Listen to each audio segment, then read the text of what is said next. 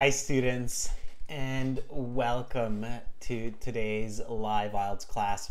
My name is Adrian. I'm streaming to you from beautiful Victoria. I hope that everybody has had a good week, and I hope that you're getting ready for a fantastic weekend. Students, in this class, we are looking at the IELTS reading section.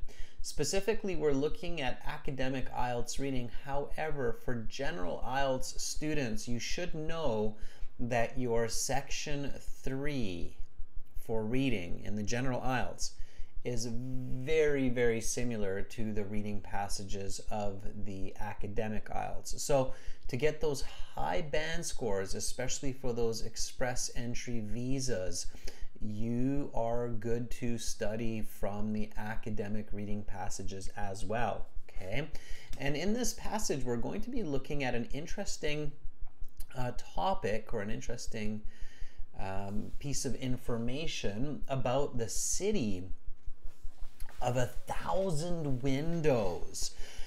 Find interest in your reading materials. That will help you to improve your English faster and to get better band scores. Hi Fateh, welcome students, good to have you here with me today. Students, this lesson is presented to you by aehelp.com for academic IELTS success. Check us out there. For the general IELTS, visit us at gieltshelp.com. On both of our websites, we've got lots of materials to help you improve for the reading section, as well as other parts of the IELTS exam. Our academic IELTS website looks like this. We've got 6 full practice exams. We've got lots and lots of reading passages. You click this big red button to join our premium IELTS package. That's just above my head here. We are an official IELTS test registration center, certified agents. You're in great hands with us. You fill out the form and you use the discount code HAPPY9 for a 20% discount. Okay, it's the same idea on the general IELTS, gieltshelp.com. You simply click this big red button and you are good to go. So check us out there. Welcome Carolina, our chat moderator. Good to have you with us, keeping the class on track. That's excellent. Now, students, if you want to use our apps for your phone, our apps are Academic IELTS Help and General IELTS Help. You can download the apps from your app stores, and the apps will link to the websites. You can follow us on Instagram, IELTS_AEHelp and GIELTS Help. And you can keep track of our live IELTS class schedules. We post a lot of sample essays and great information. Make sure to subscribe to our YouTube channel. This is a subscribers chat class, so if you click subscribe, you can start joining in on the chat. And if you have questions, just send me an email to adrian@aehelp.com. That's my email address. And we usually get back to students within 24 hours. Okay, so the schedule right now, reading tomorrow, speaking part 2 and speaking part 3. And then on Sunday, we have a special class that will be on Lighthall. It's a different platform. It's a free class for speaking. I'm going to stick it here. That is platform for live teaching. It's excellent. It's a lot of fun. It works really well. So I highly recommend joining that speaking class on Sunday.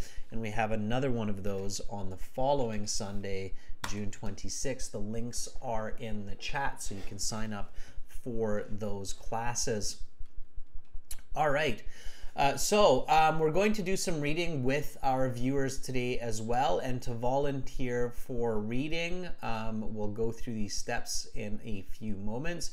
But for right now, let's take a look at our passage, the city of 1,000 windows. What could that be? The city of 1,000 windows. Okay, so Looking at the title and predicting from the title is a very important step for success on the IELTS exam. So when you have this title, what kind of information can you infer? Okay, so your first step should be to read the title and critically think about, you can also think about this as logically, think about the information in the passage. Meaning, what is it about? Why does the author present this information? How would the author logically present the information? Okay, so when you think about this question, what is it about? What are your answers, students? So we've got lots of people in the class now. Monica, Rashika, Amra are members, Ghazi, and we've got a lot of our regular students as well, Diana, Lois, Andre, Santosh.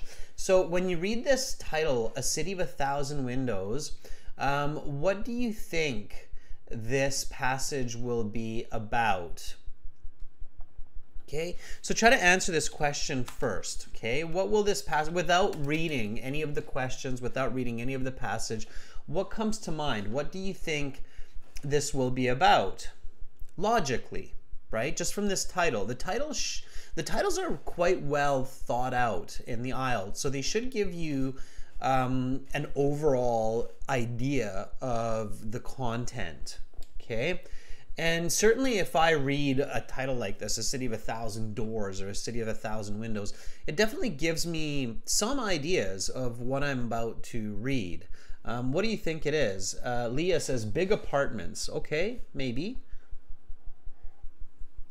Apartments isn't the first thought that I would have. Okay.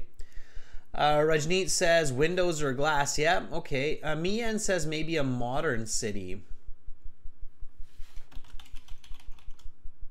Yeah, possible because of all the skyscrapers.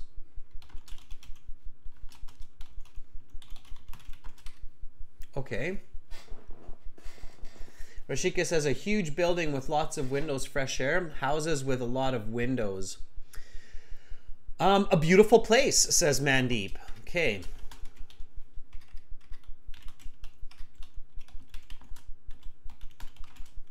Simple thoughts, students. Simple thoughts. Okay. So simple thoughts, in my mind, what comes to mind for me is a historical city that has a lot of windows because of unique buildings. Now, if I think about a historical city that has a lot of windows because of unique buildings, what comes to mind for me is maybe like churches.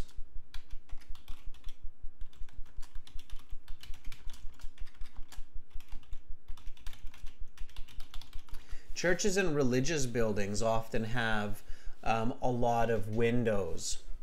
Okay.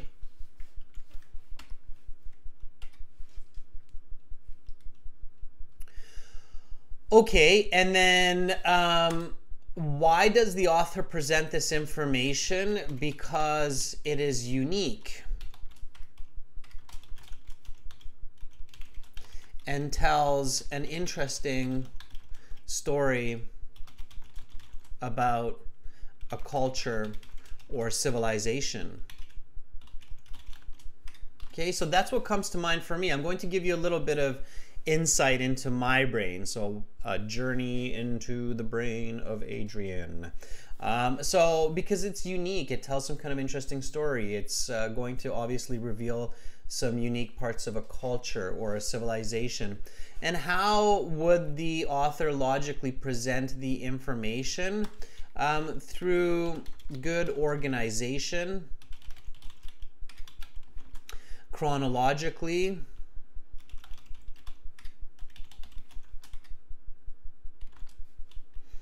describing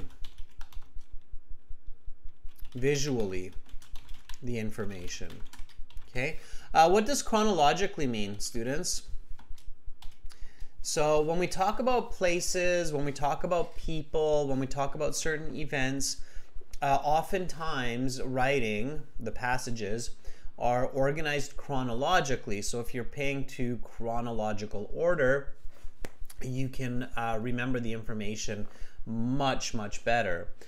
So what does it mean chronologically? Now, if you know a little bit of Latin, or if you know a little bit about Latin languages like Spanish or French, and you know the word chronos, those of you who speak Spanish, like Carolina, will have an advantage here, can figure that out chronologically. It is step-by-step, Leah, but what kind of step-by-step? Amra says orderly, but what kind of orderly? Anhong says dates. Yeah, chronos, a synonym for chrono or chronos means, Ghazi says, origin of time of the event. Yeah, the time order of the event. So time order of the events is the sequence, right? Time order of the events, or you could say time sequence. Okay, so definitely pay attention when there's chronological events happening, and visualize, okay? Good authors, good writers write visual information. Okay, all right, so let's take a look at the questions now. That's our second step. Okay, so we've thought about what this could be, why this could be, how this could be. Let's take a look at this. So step 2 is look at the questions quickly, not slowly. Questions quickly to get an even better idea of the contents of the passage. Okay, so read with me, students. This is a reading class, so make sure to read with me, okay? So read together, all right, aloud. That means so you can hear yourself. Hopefully you're in a place where you can read aloud. If you're not, be careful, okay? So let's read together. Let's read these questions together nice and quick. So I'm not going to go slow here. I'm going to go nice and quick because I just want a better idea of what the passage contents are. I don't worry about the instructions. I can worry about that later when I'm answering the questions, okay? So title of a summary topic, all right? So City of a Thousand Windows, beginnings. Obviously, chronological order makes sense then, right? Beginnings. The mythical origin of Bharat involves a battle between two something concerning the affections of a certain woman named Tamor and Shparag. They live on today in the form of two something surrounding the city of Bharat. Violence strikes. Bharat is thought to be about 2,500 years old. Soon after this time, when it was a Macedonian fortress, the something destroyed the city and killed all males over the age of 15. Ooh. Later, Bharat was given the name something because of its importance and culture and beauty in the Byzantine Empire. If you're not able to go the same speed as me, that's okay. Just keep reading. Guarding Bharat. Let's add that to the dictionary.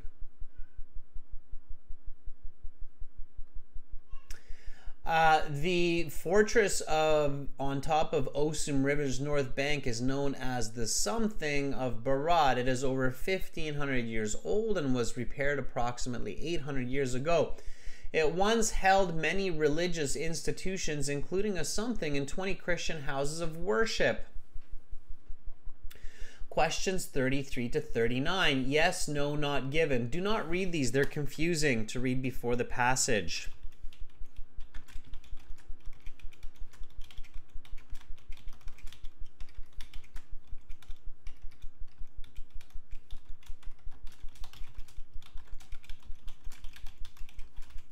They can easily confuse you about the passage, so don't read them. Okay, all right, we've got lots of those, so we're going to skip those. And then we've got multiple choice. The strategy with multiple choice, only read the questions. Okay, so read with me. 40. Which of the following phrases best describes the main aim of reading passage 3? This is a kind of an interesting question. As soon as you have this kind of multiple choice question, that gives you a very important tip about correct reading. Okay, so to answer this question correctly, you will need to, what's the missing part here? Okay, so you will need to do what? In order to answer a question like what is the main aim of this reading passage, or the best description for this reading passage main goal or main aim is, okay, Shivam, you cannot predict questions on IELTS exams. That's a silly waste of time. Study correct strategy, maximize your scores, practice your English as much as possible. That's my advice. My advice is don't try to predict questions on the exam. It's a horrible waste of time. Okay. All right. Akril says skim read the passage. Amra says comprehend this text. Read the passage, says Lois. Yeah, you have to read the passage. You will need to read the passage.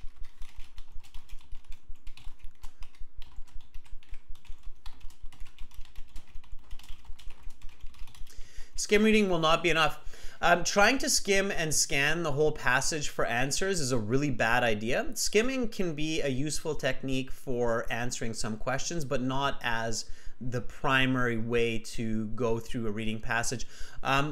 It doesn't work, students. This is a reminder. I know a lot of our regular students know this. A lot of people who took the IELTS exam know this. Using only skim reading, I should say, using only skim reading is a sure way to get a low band score. If you can get a good band score by only skim reading, then you can get a way better score by reading properly. Okay, band score because questions are paraphrased. You cannot identify not given questions. Okay, and this is an important one. This is one that many students don't think about, and skimming only for 1 hour is extremely exhausting mentally and will have a negative impact on your writing section score.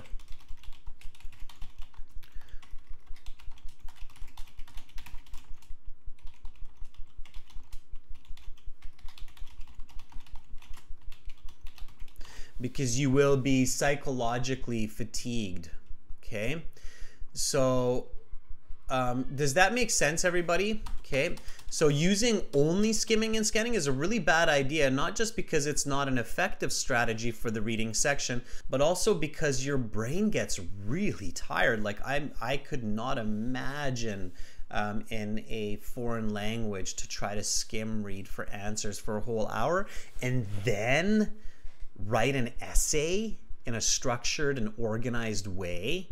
That's a horrible combination. That's a combination for disaster. Okay. All right. So you need to read. You need to have organization in your head during the reading section. You need to have organization in your head during the writing section. So only skim reading is a horrible, horrible idea, especially on the academic IELTS exam. General IELTS, section 1, section 2, they're short passages. I still don't recommend only skim reading, but all right, maybe, because they're short passages.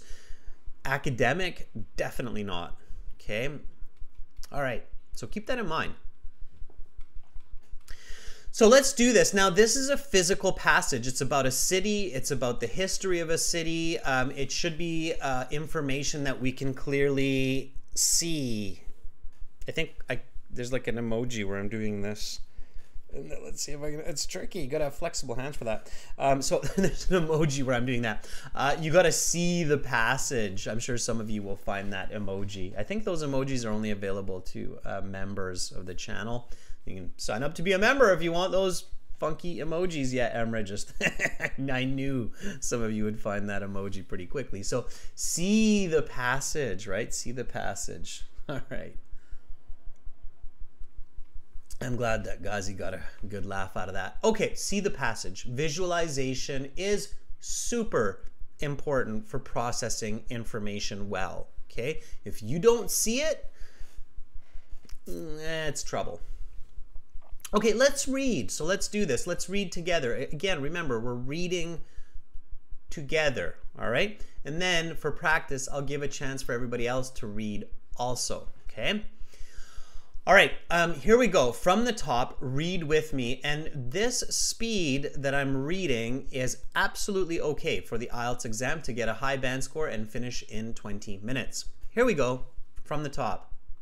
The city of 1,000 windows. According to an Albanian legend, Berat, the city of 1,000 windows, as it is affectionately known, was brought into being by a fight among the gods over the love of a woman. Two ancient giants represented by the nearby mountains, Tamor and Shparag, killed each other in the battle for the woman's heart. Emotionally distraught over their deaths, the woman cried unendingly. She cried so much that her tears of sorrow created the Osum River, which bisects Berat, and she drowned in this river of her own tears. Berat is an ancient city, and it is believed to be approximately 2,500 years old. Though the historical record is unclear, historians think the original inhabitants of the area were the ancient Greek tribe known as the Dasarite. Later, the settlement became a Macedonian fortress in what was then southern Illyria. One of the most gruesome events in the town's history occurred in 200 BC when it was attacked by the Roman army led by Lucius Apustius. His army destroyed the city's defenses and killed every male citizen over the age of 15 in what must have been a terrible massacre. During the Byzantine period following the fall of the western half of the Roman Empire, Berat was known as Pulcheropolis, a name which was derived from Pulcheria, the sister of Roman Emperor Theodosius II. This name was not given casually. Pulcheria was highly respected throughout the empire and was considered a co-regent along her brother, the emperor. Berat was given this name because it was an important center of culture, wealth, and beauty in the empire. The heart of Berat for centuries has been the castle atop a rocky hill on the north bank of the Osum River. The citadel of Berat, as it is sometimes known, began before the Roman invasion rebuilt by Theodosius II in 5th century CE and rebuilt again in the 13th century by the local Byzantine government. At its peak, in the 1200s, the fortress housed thousands of citizens, 20 churches. The city was overwhelmingly Christian, one mosque, and other shops and services. To this day, hundreds of Albanians live within the castle walls, though most of the churches have been destroyed and the mosque exists only in minor ruins. Much of the housing remains intact from the period. The early modern period of Berat, 16th to 18th centuries, was dominated by the Ottoman Empire. Construction during this time reflected both the Ottoman influence and the influence of Islam. By 1670, the city was home to a Muslim majority, less than 100 years after being almost entirely Christian. The construction of this time period largely remains to the present day and is the origin of Berat's nickname, the city of 1,000 windows, as the Ottoman aesthetic favored relatively large and plentiful windows. This design, along with the city's layout along the hillside embankment of the Osum River, which allows visitors to see much of the city's housing at one time, gave the impression that Berat was a city dominated by windows. To this day, visitors to the city quickly understand the city's nickname as the windows continue to dominate the cityscape. The end of the Ottoman Empire in the early 20th century coincided with the rise of Albanian nationalism and the creation of modern Albanian state in 1913. Albania endured Nazi occupation in the 20th century, as well as the iron-fisted rule of communist dictator Enver Hoxha from 1944 to 1985. Hoxha's rule was commemorated on the side of nearby Mount Shparag, one of the mythical giants from Berat's origin legend mentioned above. In 1968, with the colossal painting of his name, visible for miles, the letters each 100 meters high and 60 meters wide dominated the skyline above Berat for decades. If you visit Berat today, however, the mountainside letters look slightly different. In 2012, as part of a documentary film project, a 58-year-old farmer and his nephew effectively switched the first two letters by power washing and repainting, resulting in the word never adorning the mountainside. Never again would the proud Albanian people fall into the grips of dictatorship, and never again would the people of Berat venerate their past oppressor. Berat, an ancient city which has seen rulers and regimes come and go, has been the one constant. From the Illyrians, Romans, and Byzantines to the Ottomans, Nazis, and communists, Berat has been through a lot, and still the city of 1,000 windows persists unbroken. Okay, so that was it, students, right there. And we did have a historical timeline here. We did have chronological information. Amra, lots of information, but you can simplify it, and we can simplify this. So let's simplify this. Who were kind of the first people that were in this region, or we think were in this region 2,500 years ago? Okay, let's see how many of you actually cataloged the cultures and the timelines in this information. Okay, so 2,500 years ago. Who were there? Ghazi says the Greeks. Yeah, we're the Greeks.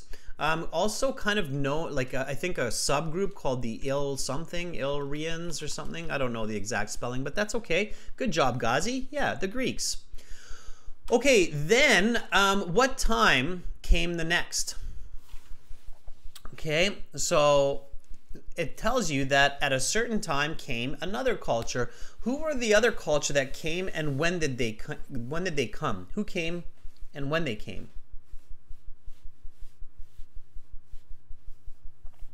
You have to read the whole passage, and don't get tired reading. Get interested. Create the catalog in your mind, students. So who came after the Greeks and when did they arrive? It was very visual, very clearly described, very dominant, powerful empire. Okay. All right, very good, Ghazi. So Ghazi says it was the Romans. Good, Ghazi. So you're keeping track of this, right? Roman Empire. Yes, they did. The Roman Empire came, and Umra says 200 BC. Yeah, 200 BC before Christ. So basically, that would be 2,300 years ago, right?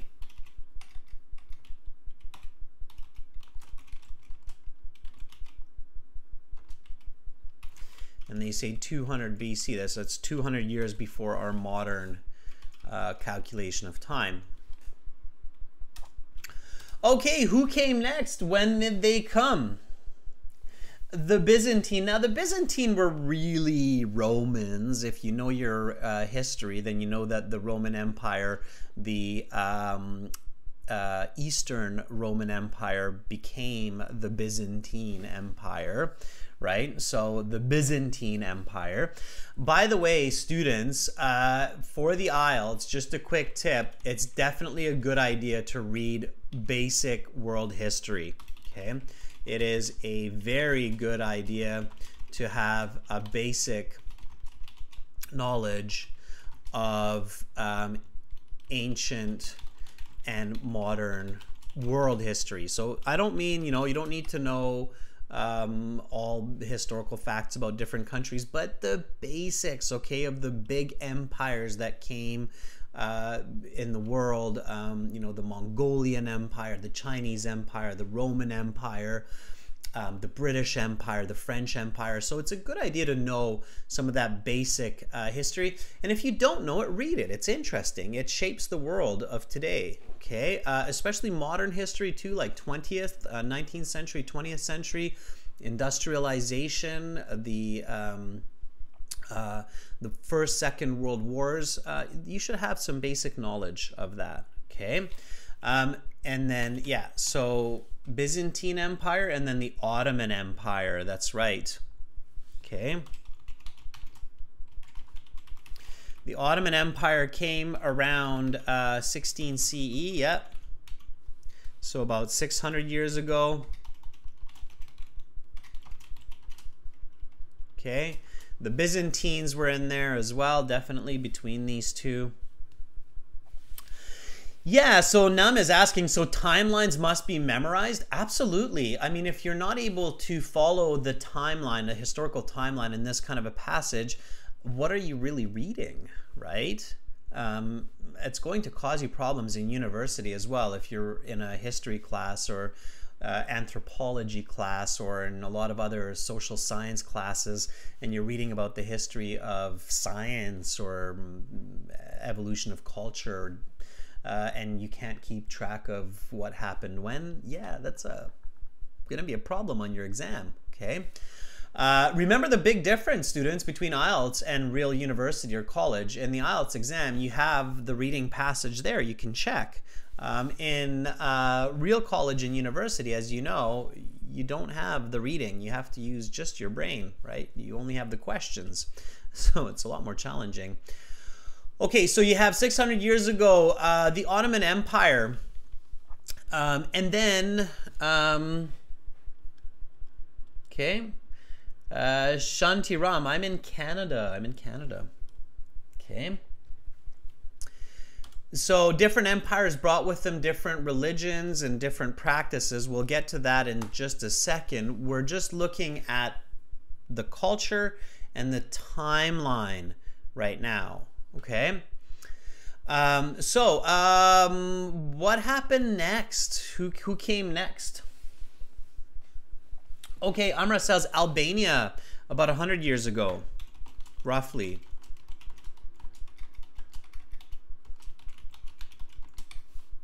It finally became what we know today as Albania, yeah. And then somebody took control, right? So that would be about what now? 80 years ago, roughly.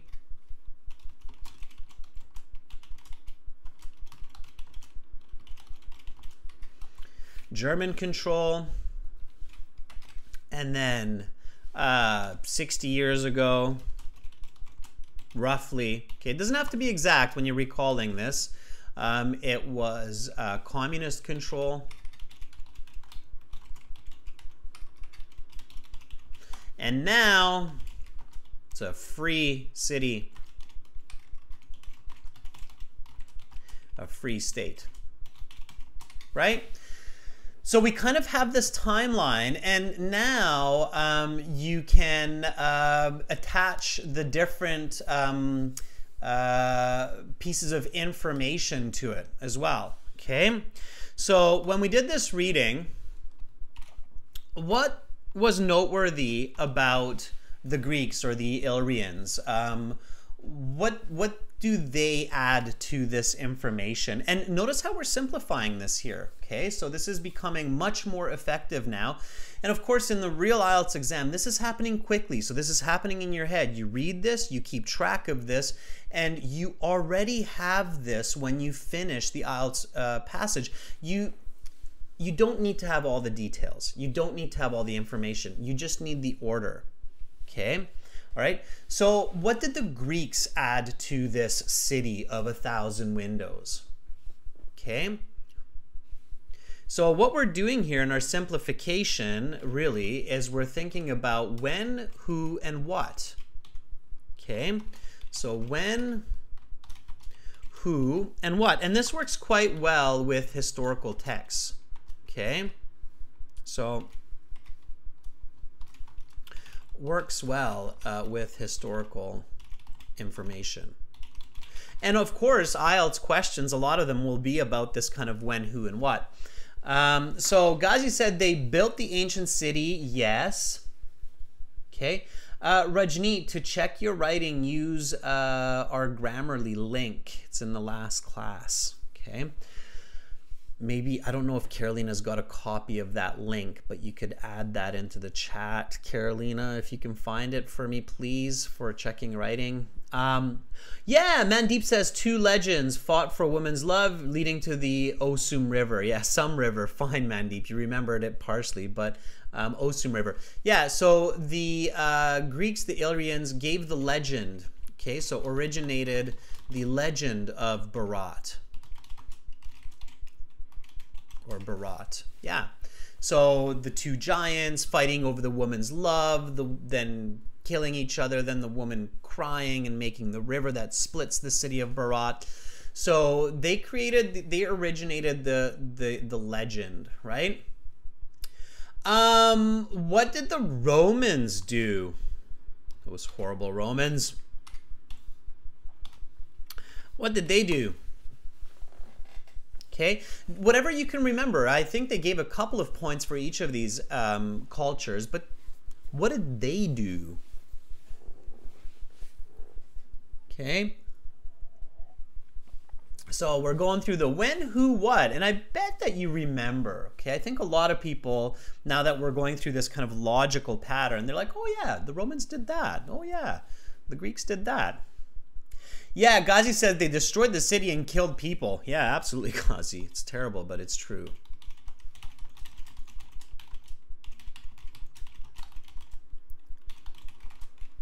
And killed all the men under the age of 15.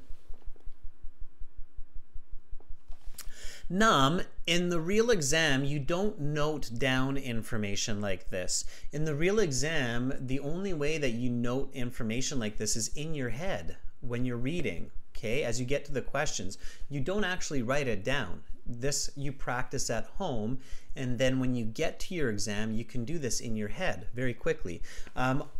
Honestly, students, I have cataloged the times, the empires, and what each one did as soon as I finished the text. Okay, that's why I know what we're doing here.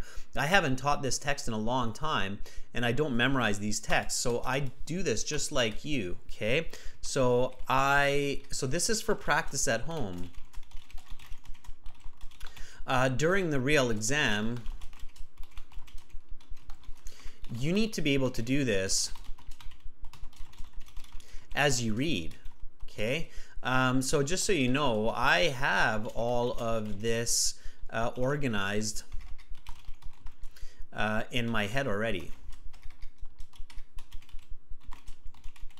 So I would already be looking at the questions and answering them very quickly. Okay? Does that make sense? Okay. All right. They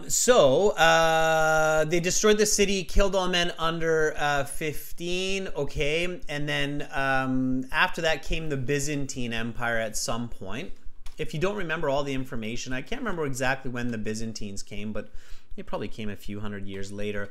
And there's something else that happened. I don't even know how to spell that. Byzantine, like that, empire. Okay, so Byzantine Empire. The Romans and the Byzantine, what did they bring? They did bring something else that was very important. Okay. All right. So what did the Byzantine Empire bring?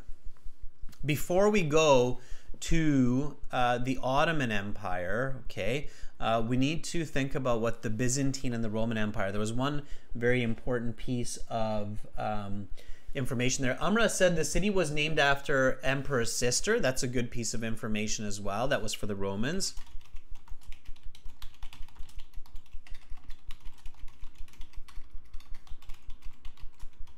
Yeah. And the Byzantine and the Romans, they brought what?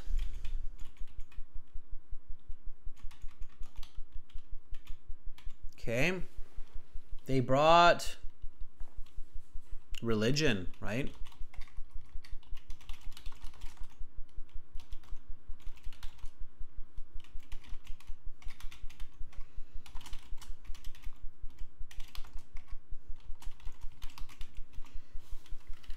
To Bharat. Okay, so now I'll pick up a bit of speed and I'll show you what I mean by I have all this information in my head, and maybe you have more, you can add information, but you know, whatever you have in your head. 600 years ago, the Ottoman Empire came, took control. They brought Muslim faith, converted the people, and built the city with 1,000 windows, where it gets its name from, right? Okay, Albania became its own state.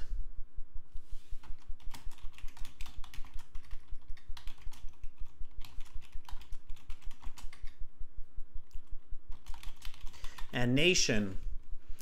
80 years ago, Germany took control. That was during Nazi rule. Okay, 60 years ago, communist control, communist leader had name in big letters on mountains. Okay, now free city, changed the letters on the mountains.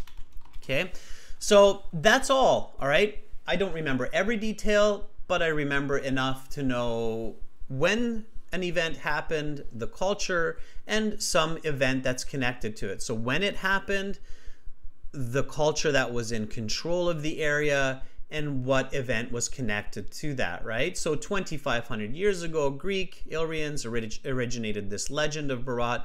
2,300 years ago, Roman Empire, they obviously invaded, they warred, they controlled. Then Byzantine Empire, Roman Empire brought the Christian religion, the churches to Bharat.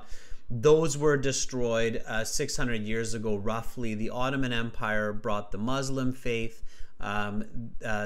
They converted the people, built the city of 1,000 windows.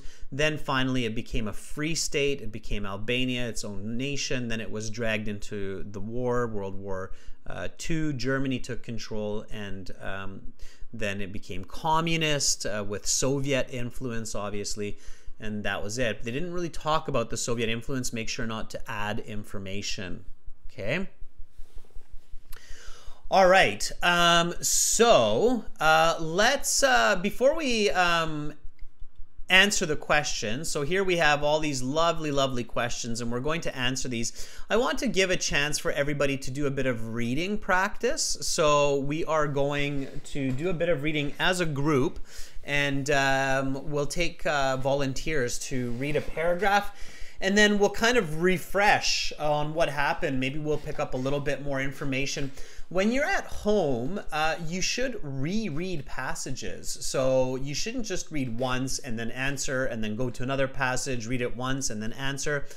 It's not effective learning. Okay, a lot of students, they just go through a lot of reading materials without effective learning. You have to learn reading fluency and comprehension effectively, and that means rereading a lot of the time. Okay, did everybody catch that? That was really, really important. Let me make a note of that for you. Okay, so many students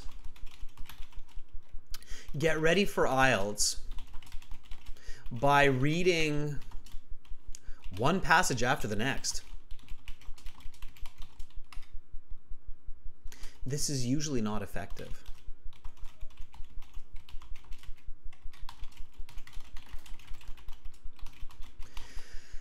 Because your brain is not really processing information, okay?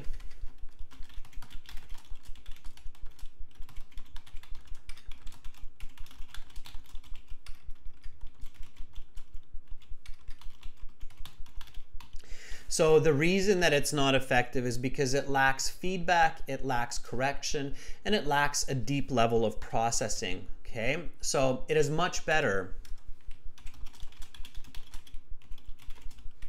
to read passages twice, identify mistakes, identify why they happened,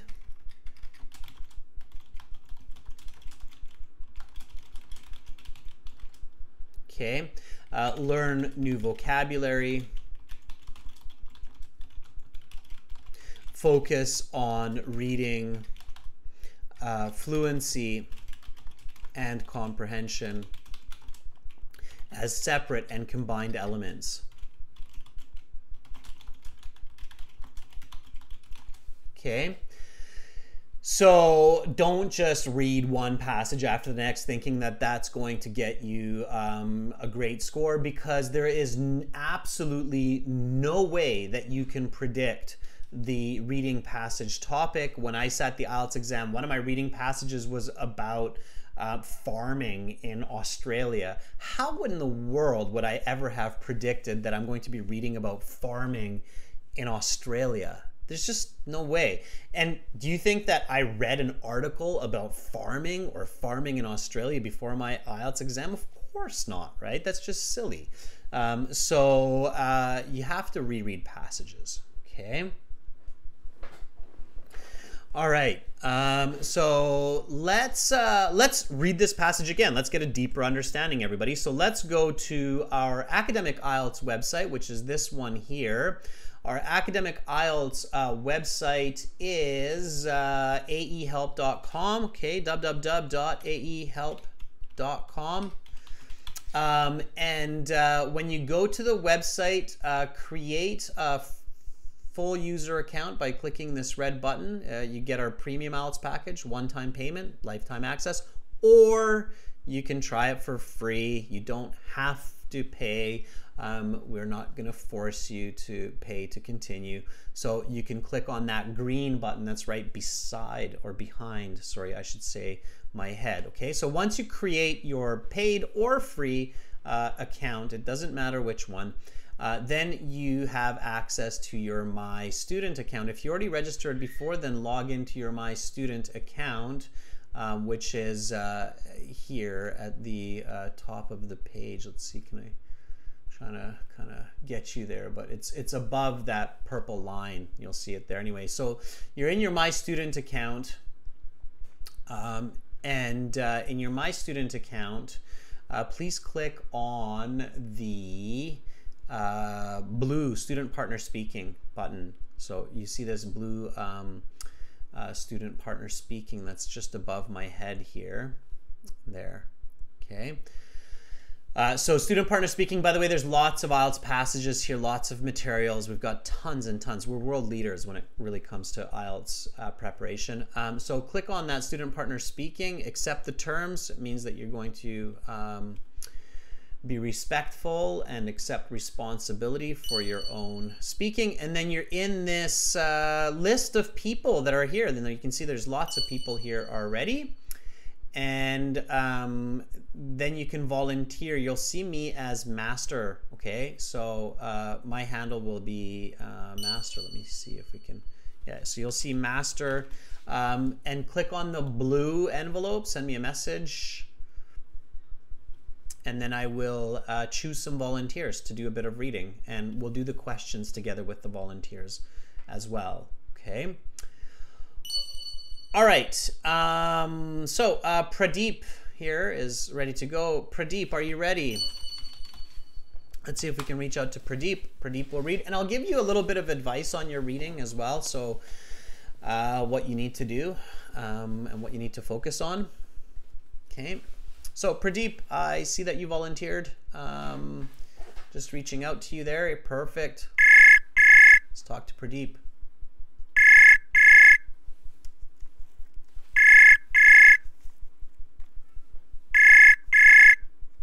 All right, Pradeep.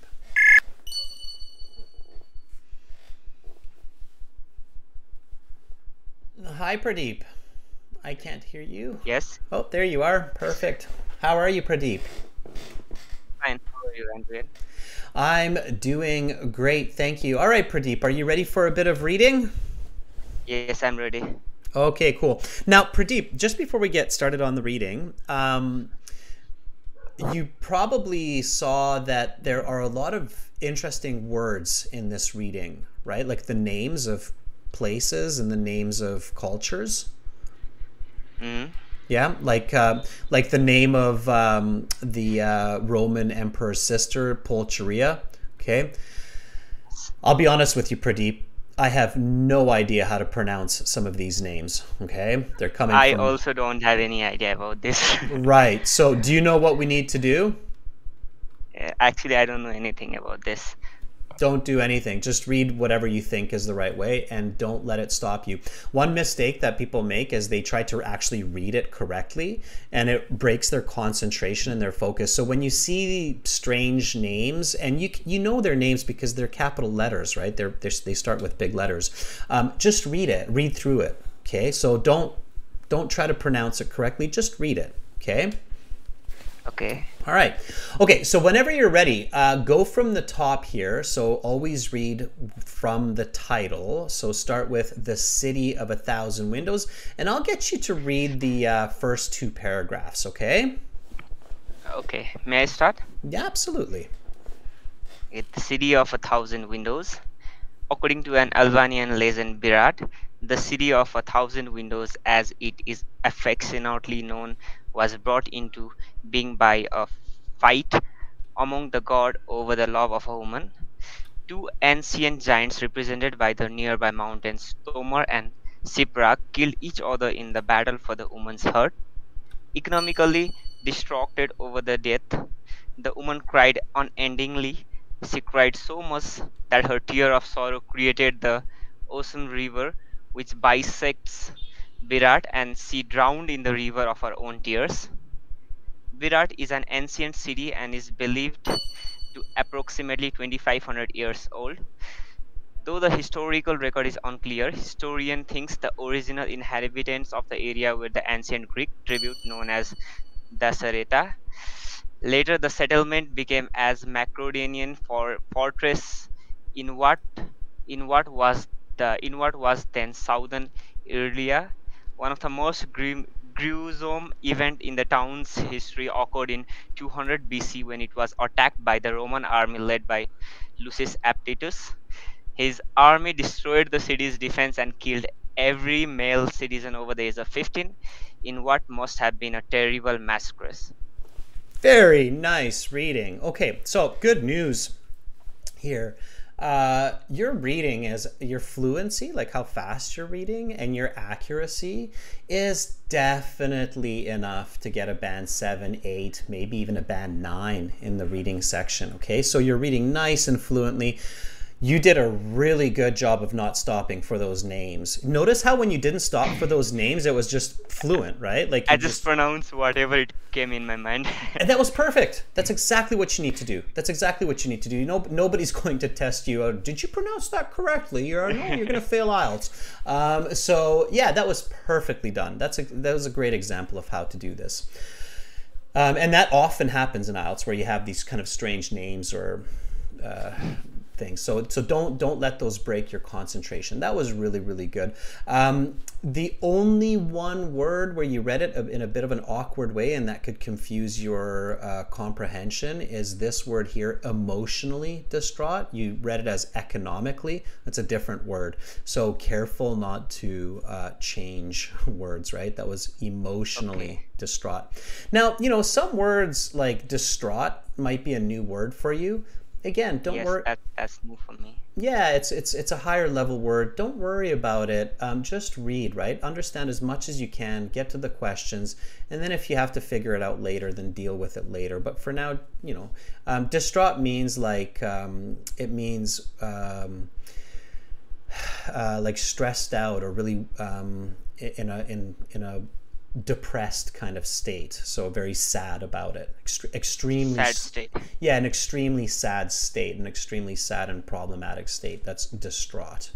Okay, so that's what it means, but you don't have to worry about it. You can kind of get it from the context. Emotionally distraught over the deaths the woman cried. So you can figure out that it means like a very sad, worried, stressed out state. Okay. All right, that was good. Thank you so much for reading those two paragraphs. I'm going to get someone else to help me with the next two paragraphs. Keep that up, okay? So that's how you want to practice your reading. You're doing a good job. And practice reading aloud, just like you did now, okay? Okay. All right. Thank you so much, Pradeep, for being the first. And hang around for the questions, okay? Okay, you're welcome, Andrea. Okay. All right. We'll talk to you later. Bye, Pradeep. Okay, bye. All right. That was Pradeep. Give Pradeep a thumbs up. That was really good. Okay. So that was a really, really good. Avdal says distraught is like desperate. Yeah, desperate and like just really confused and worried and sad in the head. Distraught. Okay. All right. Let's take another volunteer. Ghazi, I thought you volunteered earlier, but I don't see it now. Let's try somebody new. So Money Deep, Amrit, I know you're volunteering, but you've done it in the past. So let's try to see if Afdal is here. Afdal says, can I try? Yeah, let's try to take some new people. So sure.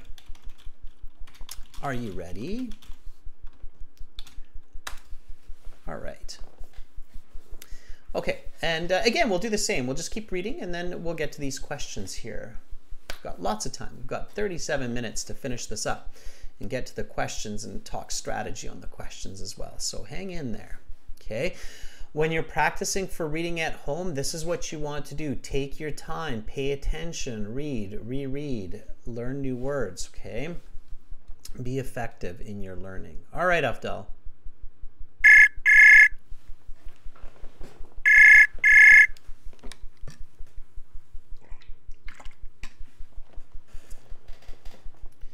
Hi, Afdal. I can't hear you yet. We'll give it a second. Maybe there's a delay in your voice. Afdal, check your microphone settings. Check your connection. Ideally, you're using a Wi-Fi or LAN connection, and you have enabled your browser for your microphone and your speaker. Also, students, if you're using Apple, it could be tricky. Apple has special kinds of permissions. I'm not a big Apple user, but I know that Apples can be a bit problematic, or Apple computers. So, all right, Afdal, try again later. So troubleshoot, check it out, try with another person, and then we'll try again later, okay?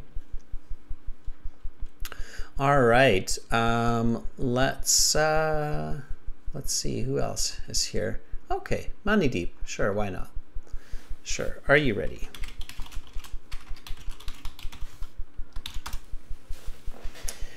All right. I'm just grabbing. So you have to, say I want to volunteer. I won't randomly choose you because I don't know if you're in a situation where you can speak. Like, I don't want to call somebody if they're driving a car. And if you're driving a car, you definitely should not be doing this.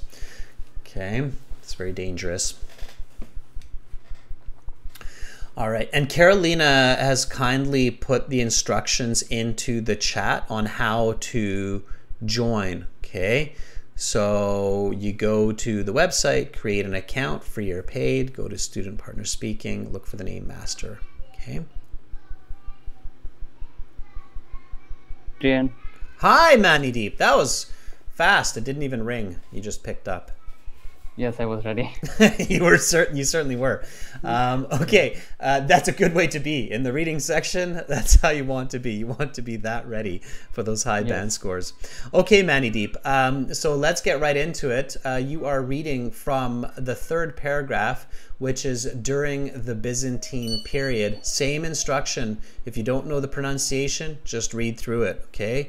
Whenever you're ready, begin. During the Byzantine period, following the fall of the western half of the Roman Empire, Berat was known as Pulcheripolis, a name which was derived from Pulcheria, the sister of Roman Emperor Theodosius II. This name was not given casually. Pulcheria was highly respected throughout the empire and was considered a co-regent alongside her brother, the emperor. Berat was given this name because it was an important center of culture, wealth, and beauty in the empire. Keep going. The heat of Berat for centuries has been the castle atop a rock hill on the north bank of the Awesome River. The citadel of Berat, as it is sometimes known, was begun before the Roman invasion, rebuilt by Theodosius II in the 5th century CE, and rebuilt again in the 13th century by the local Byzantine government. At its peak in the 1200s, the fortress housed thousands of citizens, 20 churches. The city was overwhelmingly Christian, one mosque and the other shops and services. To this day, hundreds of Albanians live within the castle walls. Though most of the churches have been destroyed and the mosque exists only in minor ruins, much of the housing remains intact from the period. Okay, great. All right, good reading. Good reading. Okay, again, that's a lot of students worry that they don't read fast enough or well enough for high marks on the IELTS exam, but I disagree. I think a lot of students actually read perfectly fine for finishing the text in 20 minutes. I think with that speed, you would be finished this whole passage within 5 to 6 minutes, leaving you 14 minutes for the questions. That means like a whole minute on average for each question. That's a lot of time. The trick is not reading faster, the trick is reading effectively, right? And that's what I hope a lot of people are realizing here. It's not the speed that's the problem. I think that's where a lot of people are confused, but it's the efficiency of reading. I think that's the problem for many candidates in IELTS. Having said that, okay, Manideep, this paragraph that we just read, we didn't actually talk about this before when we were talking about, what we read in the passage. And this is kind of an important paragraph. We almost left out this paragraph completely. This last paragraph that you read about, what was it focusing on? So what is the main goal of the author in this paragraph? The author was talking about the rebuild by the Theodosius II. What was rebuilt? Especially the castle at top. Yeah, so this, exactly. So to give a very good answer to my question, Manideep, it would be, this paragraph is about the famous landmark of Berat. This landmark is the castle that's on top of Berat. So in this case, visually, right, what you should be seeing is that, okay, here we have the city of Berat, okay? So here's Berat. I'm starting to get the picture in my head, even though I've never actually, I'm curious, I'll Google it after the class. I've never seen the city, but I'm guessing that the city is kind of like a hill. It's obviously got these mountains that it's talking about, and it's got this river that's kind of flowing through the middle of it. And somewhere here, there's a castle, Yeah. right? That's kind of the iconic part of Bharat. So by this paragraph, as a good reader, you should definitely start to see a pretty good image of Bharat, even if you've never seen the city. Do you see what I mean Yes. about this, Manideep? Like, you should see the Yes, I do. mountains on the two sides that are the giants. You should see the river in the middle that this woman cried. And we should see this castle that's almost 2,000 years old and has been built, rebuilt, and rebuilt again. Okay? Yeah. If we're not seeing that, like if we're doing the IELTS exam and we're not seeing any of this, it will definitely be really difficult to get a good mark and finish on time. Okay? Sure. Makes sense, right? Yes. Okay. All right. Otherwise, good reading. So make sure to focus on that visual reading, Manideep. Okay. Yeah, like when we were doing the initial set of analysis, I do remember the Theodosius second, but even I forgot completely about the paragraph. Yeah, I didn't see too many people saying, hey, we forgot about the castle of Bharat. So that Yep. shows how much we need to improve our visual reading, right? Like, how do you forget about reading about a castle? Yeah, absolutely. Good. Manideep, keep up the good studies and just hang in there. We'll get to the questions soon, okay? I'm going to find somebody else for the rest of the passage, all right? Sure, Adrian. Thanks for Okay. the opportunity. Absolutely. All right, that was Manideep. Keep up the good studies, guys. That's really good. That's what you want to do.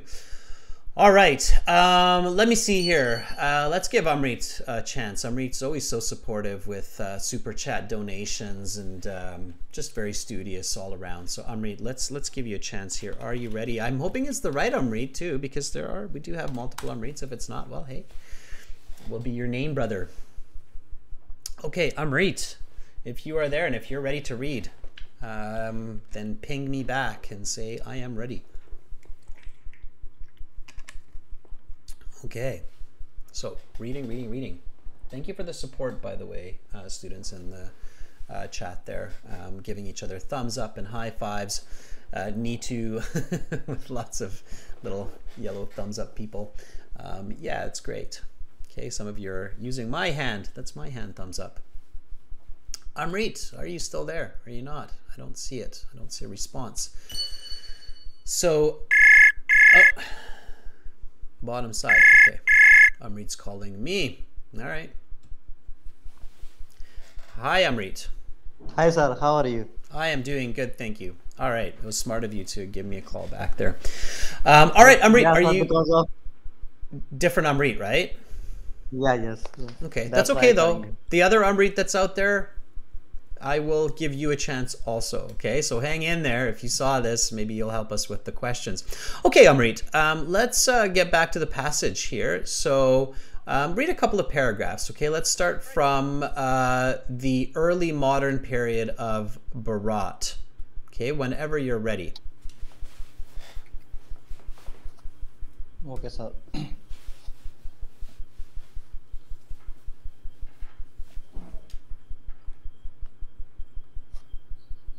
The early modern period of Virar, 16th and 18th century, was dominated by the Ottoman Empire. Constructions during the period reflected both Ottoman influence and influence of Islam. By 1617, the city was home to a Muslim majority, less than 100 years after being almost entirely Christians. The constructions of this time period largely remain to the present day, and it is the origin of Birat's nickname.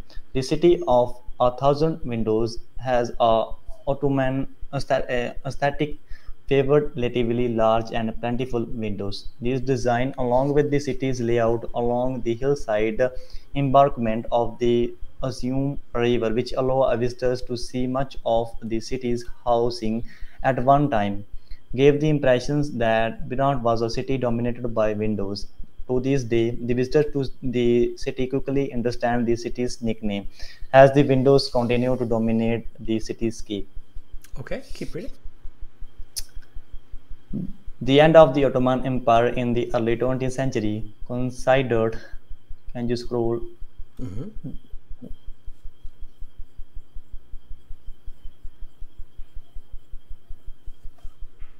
coincided with the rise of the Albanian nationalism and the creations of modern the Albanian state in 1930. The Albanian endured Nazi occupation in the 20th century as well as the unfettered rule of the communist um, dictator Enver Hoxha from 1944 to 1985. The Hoxha's rule was commemorated on the side of nearby Mount Shapriok, one of the mythical giants from the Beard's origin region mentioned above in 1968 with the colossal painting of his name. Visible for miles, the letters each 100 meters high and 60 meters wide dominated the skyline above Virat for decades. If you visit Virat today, however, the mountainside letters look slightly different. In 2012, as a part of documentary film projected, a 48 years old farmer and his nephew effectively switched the first two letters by powered washing and repainting, resulting in the word never, adorning the mountainside. Never again would the proud Albanian people fall into the grips of the dictatorship, and never again will be people of Virat venerate their past oppressor. Virat, an Asian city which has seen rulers and regimes came and go, and has been one constant from the Illyrians, Romans, and Byzantines to the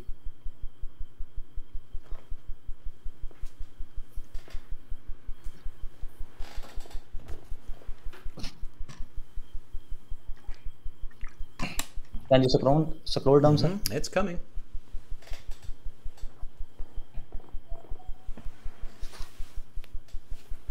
Ottomans and Nazis and communists, Berat has been through a lot, and still the city of a thousand windows persists unbroken.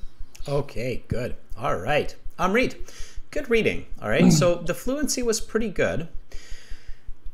You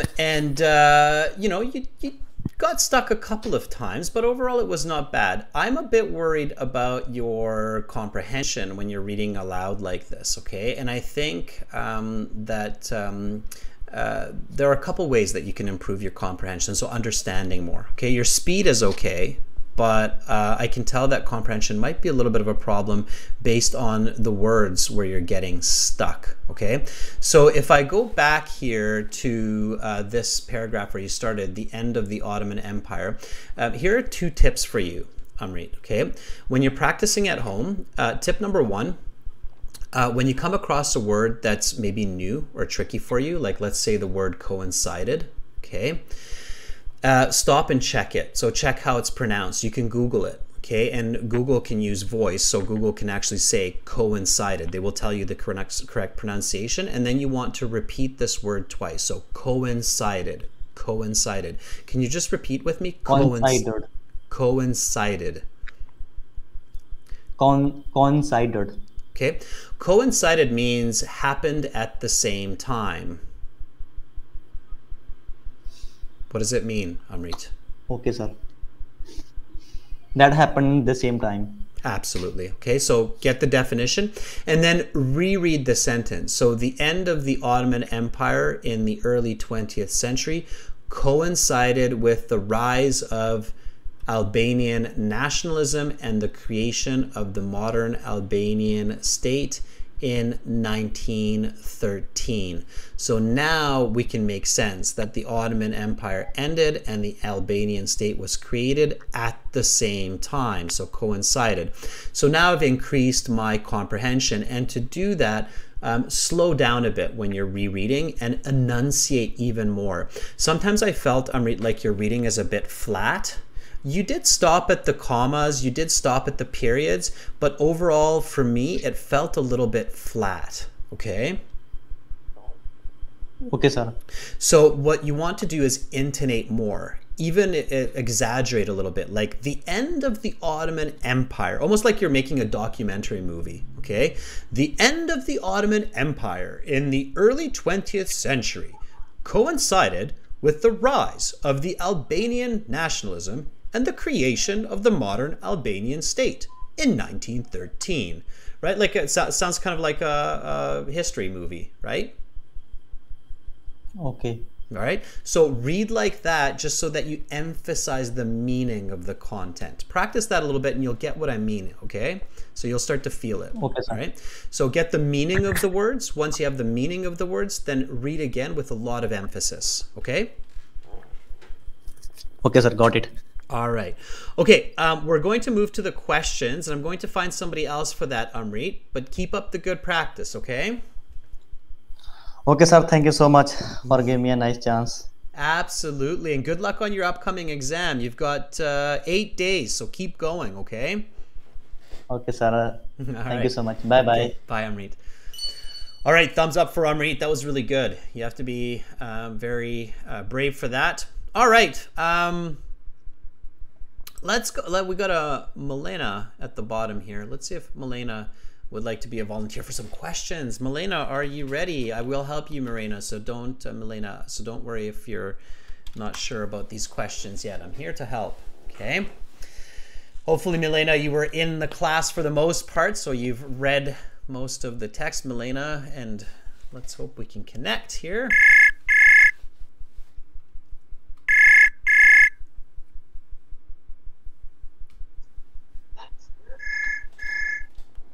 Hi, Milena. Hey. Milena, can you mute YouTube so we're not getting feedback from the audio? Of course. Perfect. All right. Am I pronouncing your name correctly, Milena? So basically, I am from Armenia, and my name is Milena. But every time native English speakers call me Melina, but okay, but it's you Milena. can call me Millie. Of course. Milena. Yeah, so I'm going to call you the way your mother planned to call you, okay? So I'm going to call you Milena. The world's becoming international, so people should kind of fight for the correct pronunciation of their names. Okay, so Milena, awesome. Are you familiar with Albania's history? Not at all. Not at all. Fair enough. All right, neither am I.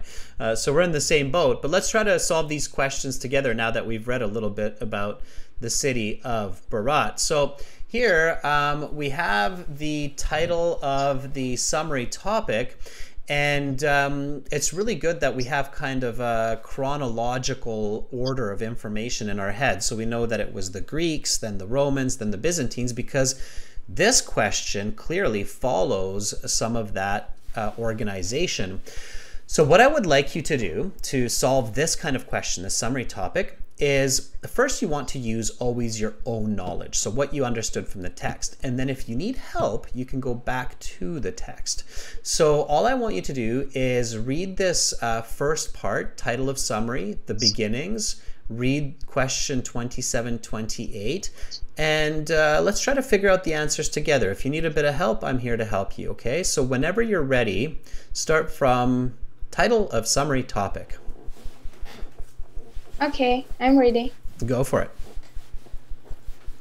The mythical origin of Bertrand involves a battle between two 27 something concerning the affection of a certain woman named Tamar and Spirag. They live on today in the form of two 28 something surrounding the city of Bertrand. Berat, yeah, whatever, however we pronounce that. Okay, so what do you think number 27 is? I think we have to go back to the text. I don't think so. I think we can do it without it. Okay, so did you read the text? Were you here for the beginning? Yeah. Okay, so remember the legend of Berat? It says that there was a fight. I remember the text said fight. Here they just use the word battle instead of fight. Who was fighting for this woman's love? I don't remember, certainly. You don't remember who was fighting? I think somebody in the chat can help us. I can see that Amra and Rashika have already put some answers in there. It was very visual. Okay, well, you know what? We're going to leave 27 then. We'll come back to 27. Okay, and then let's keep reading. So the affections of a certain woman named Tomor and Spirag. They live on today in the form of to something surrounding the city of Berat. What is surrounding the city of Berat? Mountains. So what do you think the answer is for question 28? Mountains. Stay with your answer. So, Mountains, yeah. right? Mountains, 2 mountains. Okay. Okay, so you've got question 28. It's mountains. Be confident. Okay, Melina, be confident in your answer. Okay, mountains. And mountains is correct, plural, because it's 2, right? So mountains, correct answer, right? You can't, Melina, to get a high band score in the IELTS, you can't search for every answer. It doesn't work. Okay, and everybody who's done the IELTS knows this, that you cannot effectively complete the reading section if you're searching for every single answer. You have to try to get at least half of them just from your own brain, from using knowledge from your own head. Okay, so this one you knew, this one you have, mountains. Now, before we search for 27, we might be able to figure out 27 after this answer. So named Tomor and Shparag, they live on today in the form of 2 mountains surrounding the city of Berat. So what are those 2 mountains representing? What were they originally that were fighting with each other? I can't remember. Okay, so then in this case, we would go back.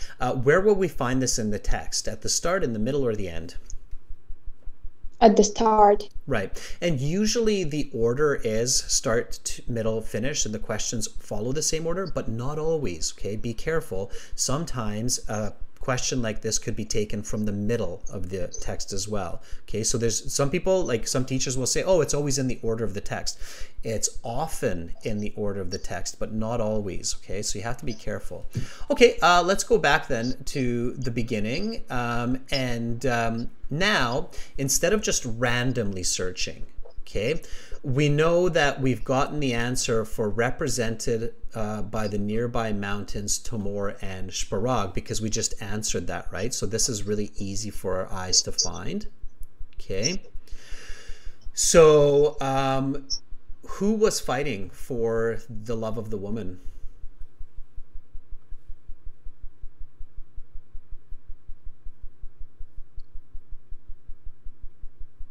Are you reading right now, Melina? Can I read? Oh, yeah. I'm looking for your answer for 27 now. So who do you think? I'm just asking you, who do you think? You should see the answer now. So who do you think was fighting for? Because here we have fight among, right? So we're looking for the paraphrase. That's the battle, right? Gods. That's right. Gods. Okay. Gods was So what's the correct answer then for 27? Gods was right hand. Right. Okay. So it says here giants, and a lot of students actually said giants, but unfortunately that would probably be marked wrong. The answer that they're looking for is gods. Why is gods a better answer than giants? Milena, what do you think?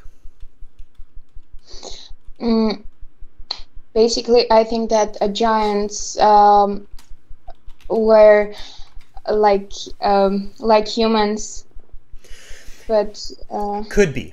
You're right. It could be. So giants is more general. Giants can describe gods, can describe very large humans, can describe other mythical creatures like ogres or dragons.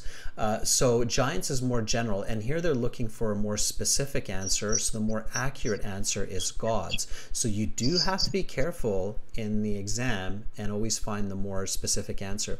Now, here's something interesting.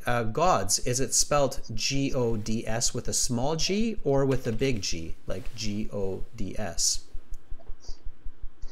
I think plural of the word God is with little. Yeah, that's right. Absolutely. Because the only God that is spelt with a big G in English is the Christian or Muslim God, like the God, right? The one God. So that's the only one. Anytime that we're referring to other gods, like gods in Shintoism or in Hinduism, it's always spelt with a small g for plurals. Okay, so it's an interesting one, tricky one, but an interesting one.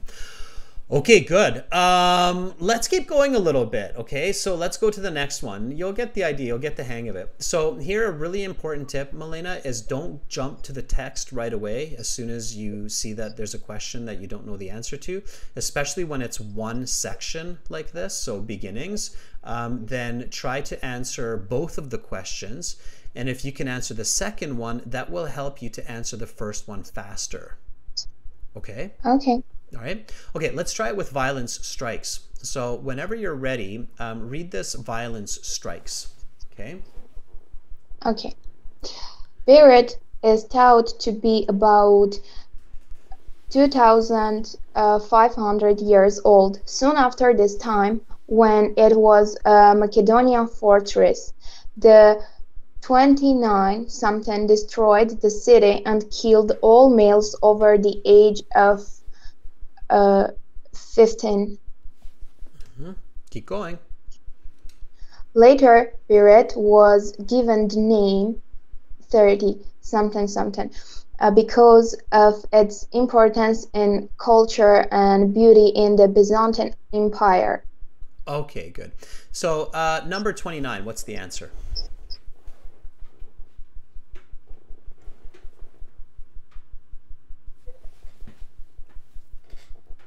Who destroyed the city and killed all the males over the age of 15? God. No, God did not destroy the city and kill males over the age of 15. Who did? Remember the history? So who were there first? The Greeks. Who came after the Greeks? The Illyrians.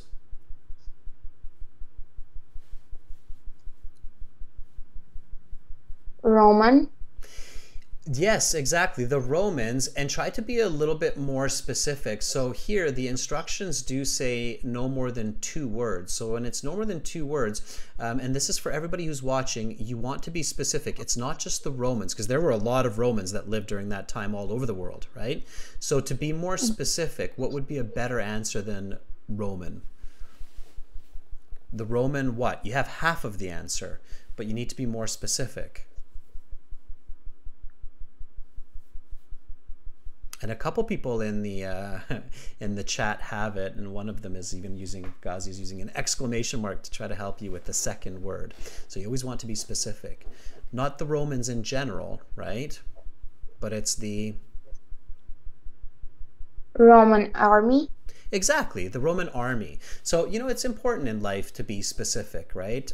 We tend to make this mistake all the time where we encapsulate an entire group of people as the ones doing something. Like right now, a lot of people are saying the Russians are invading Ukraine. No, the Russian army is invading Ukraine. It's not all the Russians around the world that are doing it, right? So we have to be careful how we choose our answers. And the IELTS, academic IELTS, you have to be specific, right? So it's the Roman army that destroyed the city and killed all of them, okay? Or the Roman armies for plural, but Roman army is okay.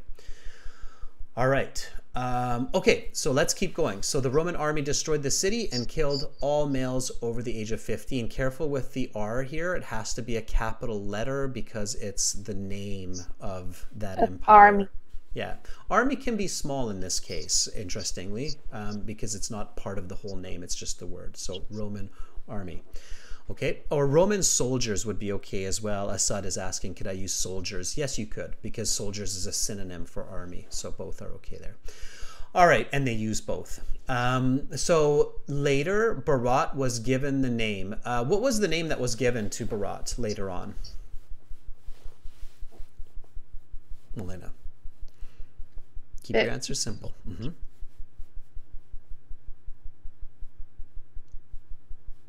The name business.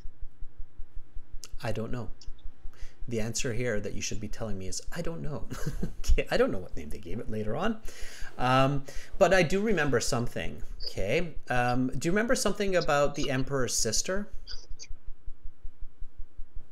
No. No? Okay, well, there was something. So careful with your comprehension then, Milena, because you should be remembering these details. So when the Romans destroyed it, and then it was the Roman Empire and the Byzantine Empire, they named it after a Roman emperor's sister, who was a very important and very beautiful person. And I don't remember her name because it was quite a tricky name, but I do remember that it was kind of somewhere in the middle of the passage, and it started with a P, with a big P. I do remember that. So here, you see all these words with the P. So P and then P right there and P right there. So I did not remember this word. So this was the name of the empress or the emperor's sister, Pulcheropolis, and then they derived that from the word Pulcheria. So Berat was known as this. This is the name of the city. And this is the name of the empress. Oh. So the empress, or the emperor's sister, is Pulcheria, and the name of the city is Pulcheriopolis. Yeah.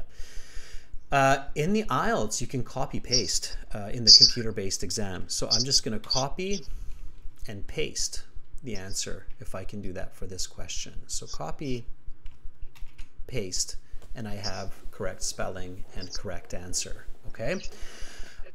So you don't have to remember all the answers from the passage, Milena, but you do have to remember the idea. So here you should remember that it was after an emperor's sister and it was something starting with a P. Okay? Okay. All right. So that's how you go about it. So just to give you a quick recap, Milena, for these 4 questions that we did, okay, you should be able to answer mountains and Roman army without looking at the text.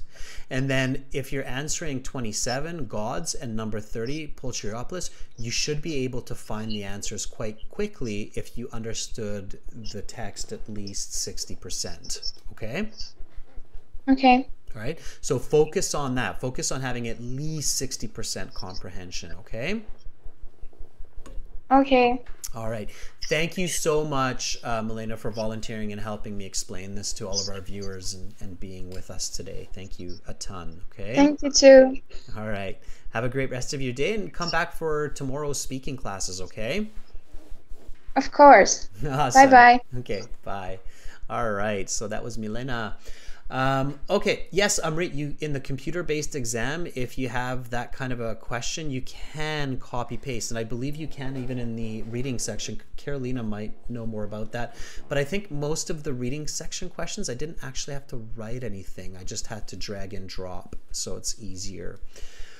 Okay, all right, students, we have run out of time, but that is okay. It's better to understand than to rush, all right? So these last questions guarding Berat, okay, and the yes, no, not given questions, try to do these in your own time and then email me your answers and I will email you back the answer key, okay? And this last question as well, the main aim of the passage. So you will find these in the video, that's why I'm going to these, and then you can email me your answers. Okay, so again, here are the last few yes, no, not given questions. Here are the first few yes, no, not given questions. Send me the answers in an email. Here is my email address. My email address is adrian@aehelp.com, and I will send you back the answer key. Okay. You should not be searching for all of your answers. You should be able to answer at least half of these based on the reading that we've just done, all right? But if you're not sure, read again, check, okay? Practice effective strategy. All right, students, to learn lots more, to get lots more practice exams, definitely visit us on our website, aehelp.com. We just used that today for interacting with our students, and you can interact with each other on the website as well. You can join our premium IELTS package by clicking this big red button, or try it for free with the green button. Use that code that I showed you, happy9. Okay, so the discount code is happy9. Thank you, subscribers. So it was a subscribers chat class, okay? And so make sure to subscribe to our channel so that, hit the notification button so that you know when all of our live classes are going. You are very welcome, Elena. Again, thank you for participating. Keep it up, Amrit, Rashika, Carolina, thank you for moderating. I am signing out for now from beautiful Victoria here on the west coast of Canada. One last time, aehelp.com for academic IELTS, gieltshelp.com for general IELTS. I will be back tomorrow at the same time with speaking, and as with the earlier class, I will do 2 speaking classes, one at 5:30 a.m. Vancouver time and one at 7:30 a.m. Vancouver time. So hopefully I will see you there. Have a great start to your weekend, everyone. Much love to you all. Bye for now.